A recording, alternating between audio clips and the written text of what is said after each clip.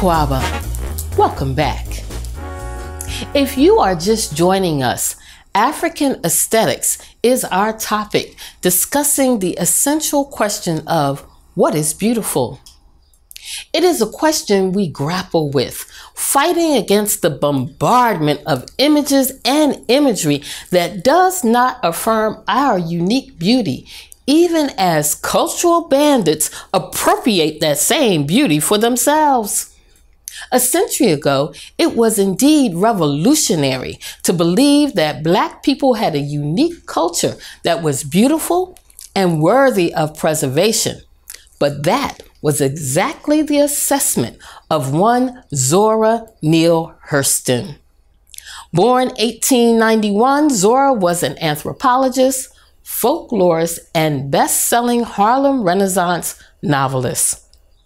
She studied and documented the ways and folkways of Southern Black people expressed through the oral tradition in our own dialect, highlighted in folk tales, sermons, and family histories.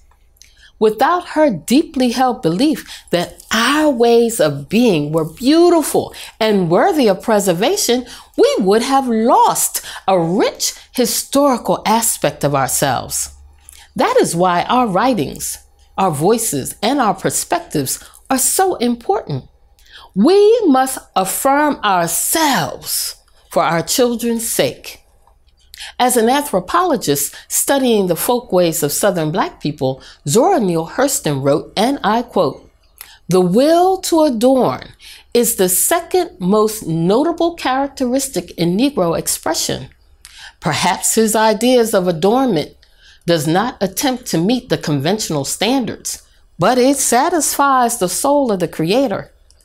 Her observation speaks to the inherent substance of an ancient African sensibility and aesthetic that can be witnessed even in our contemporary times.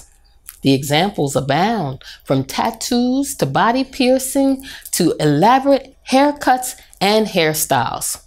Who else can turn a baseball cap backwards and start a major fashion trend? Of course, not everyone sees or appreciates the beauty of the Black aesthetics, but it is indeed satisfying to us, the creators. Deliberate historical efforts in this regard were aggressively advanced by Dr. W.E.B. Du Bois, Pan-Africanist, preeminent scholar, institution builder, writer, activist, and one of the founders of the Harlem Renaissance. In 1926, Du Bois developed the criteria of Negro art as a formal philosophy and criteria for art worthy of dissemination as part of the Harlem Renaissance movement. According to Du Bois, whether the artistic modality utilized poetry, the novel, short story, visual arts, playwriting, or music, the cultural product had to reflect the highest aspirations of the race.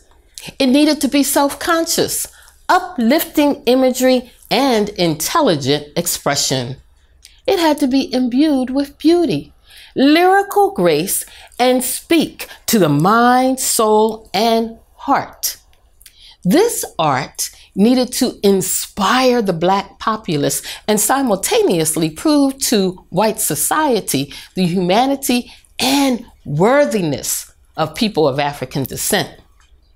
As a message strategically crafted and purposefully imparted to transform the very reality of Black existence, the cultural art of Du Bois's Renaissance had to take the people's suffering and write it with nobility and portray the motherland with unspoiled beauty and glory. Finally, Du Bois envisioned the cultural arts as a motivator for African Americans to not only reach for excellence in their pursuits, but to cast off any degrading behavioral tendencies imposed by racial degradation and oppression. In his essay, The Criteria for Negro Art, Du Bois makes no apologies for forcefully stating his view, philosophy, and criterion. He wrote, and I quote, "All art is propaganda and ever must be, despite the wailing of the purists. I stand in utter shamelessness and say that whatever art I have for writing has been used always for propaganda, for gaining the right of black folk to love and enjoy. I do not care a damn for any art that is not used for propaganda. But I do care when propaganda is confined to one side while the other is stripped and silent." End quote. Du Bois's use of the word propaganda harkens back to its original meaning, sharing ideas that would forward a cause. In this case, the cause of uplifting a race of people who have been systematically disparaged and vilified. Du Bois also writes of the still prevailing subconscious poison coursing through the veins of too many black people that, and I quote, "the white man's ice is colder." In this reiteration of self-hatred, the works of our hands isn't good enough unless white people say it is good, and their work is always better. Unenlightened black people desire and seek white approval. Consequently, if whites critique their work as worthless, agreement is resentfully accepted. Du Bois forcefully urges black people to no longer submit to the gaze of a white judge and jury, writing, quote, "We must come to the place where the work of art, when it appears, is reviewed and acclaimed by our own free, unfettered judgment." End quote. In other words, not being unduly influenced by the white gaze. The poet Langston Hughes also weighed in on this idea, especially as it concerned darker-skinned black people. He spoke for a group of ebony artists when he said he and his colleagues want to express their individual dark-skinned selves without fear or shame. If white people are pleased, we are glad. If colored people are pleased, we are glad. If they are not, their displeasure doesn't matter either. Certainly, when so-called respectable members of the larger society observe what is sometimes referred to as street fashion, urban styles, and other ghetto fabulous expressions with disdain, for many of today's young people, to quote both Du Bois and Hughes, they don't care a damn because their displeasure doesn't matter. Nevertheless, in real time, the pressure to mimic white standards of beauty is embedded into life in the West. For black women, the question of what is beautiful was, and unfortunately still is, a vexing issue adorned with thorns. From the various shades of our skin, the shapes of our bodies, to the hair on our heads, women of the African diaspora in particular have been made to endure a hierarchical beauty standard that does not include us. The imposition of a European woman as the pinnacle of beauty, a woman who is thin, stick-like, blonde, blue-eyed with narrow features and pale white skin, has been promoted in magazines, movies, television programs, advertising, you name it. Conversely, this message has planted many a seed of self-image loathing. Our reactions include skin bleaching, frying our hair straight, not to mention impossibly long weaves. Tragically, the trend is global, even in the motherland, so much so that the National Museum of Black Civilizations in Dakar, Senegal, a museum exhibit was devoted to the subject. The installation featured dozens of skin lightening products commonly used in various countries on the continent and advertised as beautifying, skin tone evening, and provides clear skin. One product in particular gets to the heart of this egregious trend. It's called, wait for it, Perfect White, and is widely available and advertised. In a world that has denigrated everything and anything Black or African, the idea of African art as a subject worthy of study was a hard sell at best.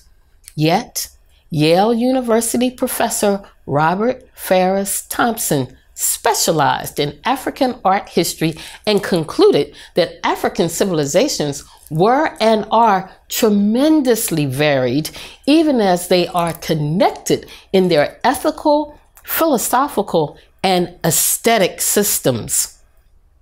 Intensely interested in all aspects of the African aesthetic, Thompson devoted his 50-year academic career to enthusiastically studying African art, often leaving the ivory tower to personally investigate African art traditions, especially the Yoruba of Nigeria. Using his cachet as a white American academician, Thompson elevated the study of African art and aesthetics beyond the narrow ethnographic box the subject had been relegated to. In fully grasping the complexity and sophistication of the African aesthetic, he combined art history, anthropology, dance history, religious studies, sociology, and ethnomusicology. His work demonstrated African aesthetic complexity, connectedness, and a sophisticated genius often denied. His book, Flash of the Spirit, African and Afro-American Art and Philosophy, has been widely read by scholars, students of both art history and Black studies, and has touched areas of philosophy and religious studies. In terms of influence in the art world, African aesthetic sensibilities deeply inspired a number of famous artists, including Pablo Picasso and Henri Matisse. Both of these European artists absorbed the beauty of African artifacts that were stolen and placed in European museums. The idea of stolen African artifacts displayed in European art institutions is a thorny reality that is currently being fiercely debated as the demand for repatriation of priceless cultural art, as well as restitution, has become a constant call from a number of African countries. Needless to say, there is something bordering on schizophrenic in saying that African aesthetic and artistic creativity is inherently inferior, while simultaneously stealing and filling your prestigious museums with all manner of beautiful African creations. As things are slowly changing and countries are insisting that their cultural treasures be returned, various art institutions are moving progressively in that direction. Lonnie Bunch, founding director of the National African American Museum of History and Culture in Washington, D.C., and now the first African American director of the 21 Smithsonian Museums, has initiated a broad review of artifacts acquired through looting a country's cultural treasures, particularly countries in Africa. Looting, a euphemism for theft, was a common practice during the colonial era. There are a multitude of examples, including priceless treasures from ancient Egypt or Kemet that are housed in museums in the Louvre in Paris, the Egyptology Museum at the University of Pennsylvania in Philadelphia, as well as enormous number of cultural artifacts held by the British Museum in London. The theft of 10 100,000 Benin artifacts stolen in 1897 are held by at least 160 museums, including 45 in the US, 43 in the UK, and 24 in Germany, according to an article in The Griot, an internet newspaper with a focus on all issues Black. Director Bunch has decided to provide global leadership on this issue and is preparing to return 39 Benin bronzes stolen from Nigeria during the sacking raid of 1897. France is returning 26 Benin treasures, and Belgium and the Netherlands have recently agreed to return artwork stolen during the colonial era. Germany has also decided to return stolen artifacts, in this case jewelry, to the people of Namibia.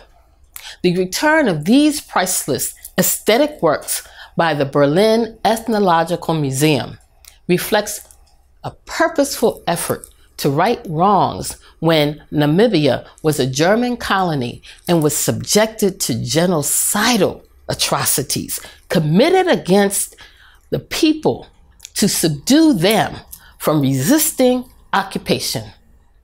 A museum spokesperson noted that while the jewelry collection was a reflection of the creativity and ingenuity of the Namibian people, it was acquired through the process of appropriation and often violently. But I digress. For Picasso, African masks were a particular fascination. Beginning in 1906 to 1909, he began to create vibrant paintings where African masks and Kemetic artifacts were distinct influences. The artistic power of traditional African sculpture remained the inspiration for Picasso for many years after his specific African period of creativity. We'll be right back.